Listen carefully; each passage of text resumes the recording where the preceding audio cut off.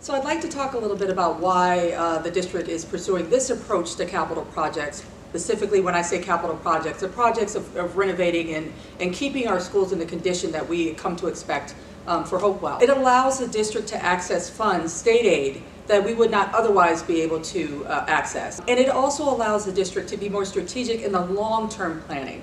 The bond referendum approach is separate and apart from our regular operating budget.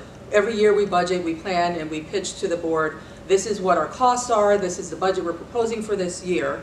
About 80% of that pie, right, when we're looking at the overall operating cost of a school district, is tied up in the direct instruction of our students. That's our teachers, the cost of transportation, the cost of energy, the cost of supplies that keep us running have really strained our budget. So the way schools traditionally plan for these capital projects incrementally by putting money aside, by saving for projects, the age of our buildings and the amount of restoration and renovation that needs to take place, and some of these projects need to happen simultaneously, are just really outpacing our operating costs and what we can generate through our normal means of creating a budget.